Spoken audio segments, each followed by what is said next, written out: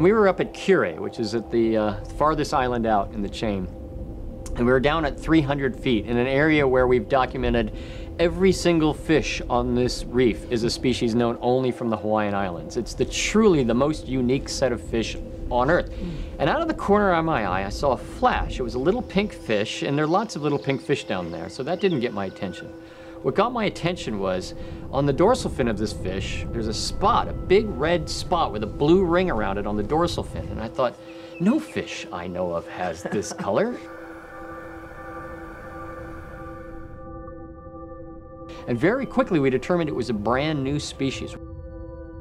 And the most distinctive feature about this fish was that spot on its dorsal fin.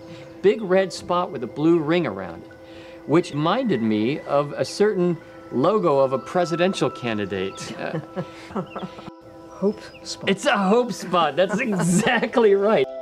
This fish is special because it's the only fish we know of that lives only in the monument. So It's a monumental fish. It's a monumental fish. It's a monumental discovery. We have decided that we're going to name this fish in honor of President Obama. Tosinoides obama. That's exactly right. I have a favor to ask, Sylvia.